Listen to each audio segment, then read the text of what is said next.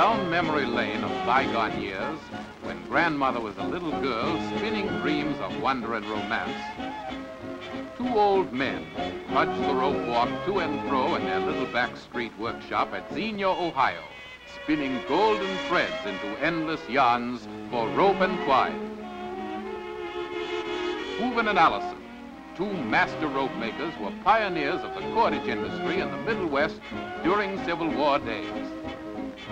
With faith in the future of industrial progress by Americans, with Americans, and for Americans. The pioneers erected this structure in 1884 to accommodate the increasing demand for quality cordage.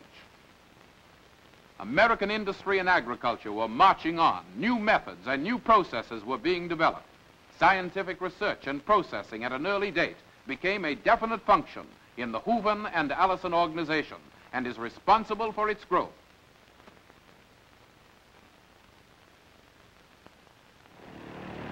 Stretched out far below lie the mammoth mills of Xenia's leading industry, representing an investment of millions of dollars, where the great drone of hundreds of busy spinners echo as a tribute to the pioneers' ideal, quality cordage, plants covering 45 acres and manufacturing millions of pounds of products annually, a source of tax income for state and federal governments.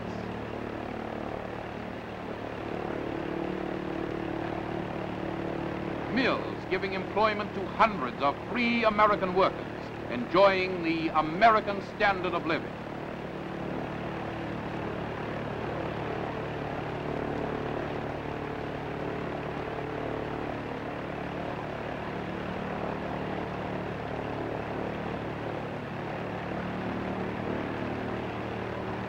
And speaking of workers, suppose we drop in to meet them. We present the Hooven and Allison personnel.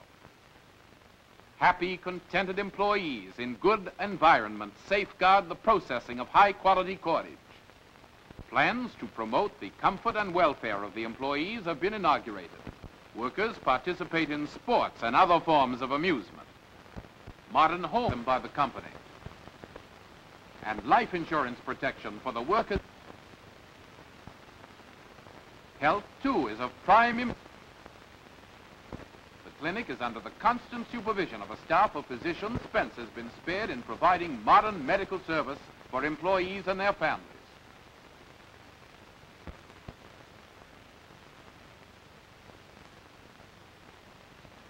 Scientific processing of cordage to Hooven and Allison standards requires scientific control. Samples of raw material are tested in the laboratory before being permitted to enter the fabrication of cordage. Yarns, strands, twine, rope, and cables are tested for yardage, strength, durability, water resistance, and insect proofing. Testing units at the point of production, checking the quality of work of the machines.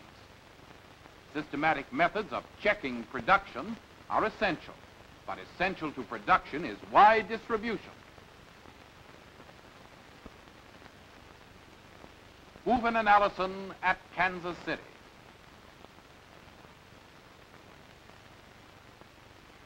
Hooven and Allison at Omaha.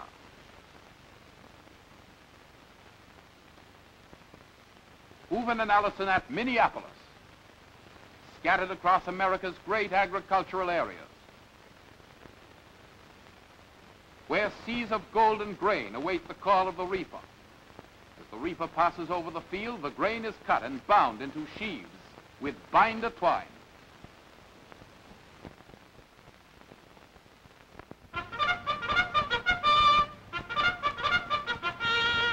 H&A Star brand spun to give perfect service under difficult binding conditions. The use of faulty binder twine during the harvest means a direct loss to the farmer. Broken twine means broken sheaves, and broken sheaves means double, tiresome labor and a slowing up of the harvest.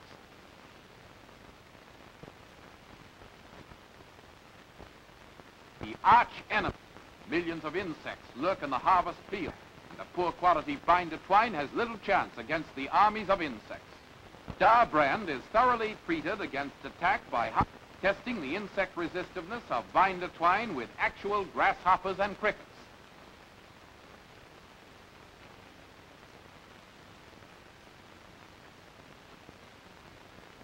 Days later, the twine remains untouched.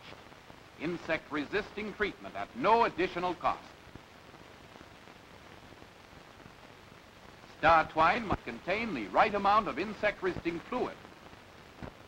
In addition to being insect-resisting, it is tough, weatherproof, and made from a specially selected raw material known as sisal.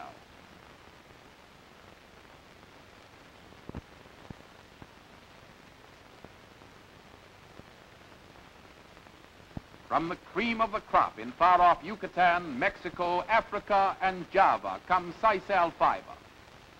Sisal fiber is obtained from the leaves of a cactus-like plant similar to the century plant. It grows in semi-arid country and rocky soil.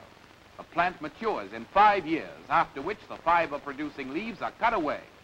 The spine at the leaf end is cut off, and the leaves bundled for removal to the cleaning machines. A machine called raspador separates the fiber from the pulp, after which it is hung on racks to dry. Later, it is packed in bales, weighing 400 pounds, for shipment.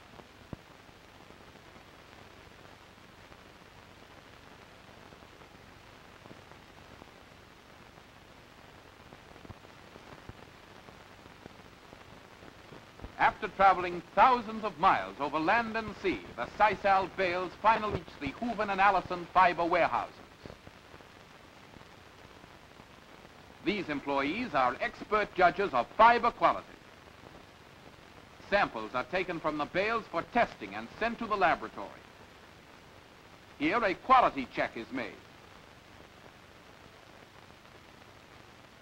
The sisal begins its long journey through the mills, down through the deep canyons of pile after pile of baled fiber. It travels. Bales, bales, bale after bale, rising from floor to roof, high above our heads. Other types of fiber are also stored, awaiting fabrication into different kinds of cordage.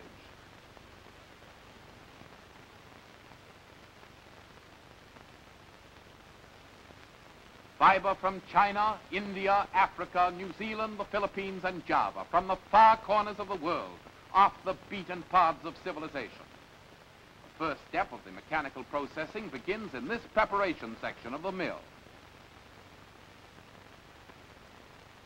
Multiple combing and drawing operations are necessary in the preparation of the fiber before it is spun into binder twine.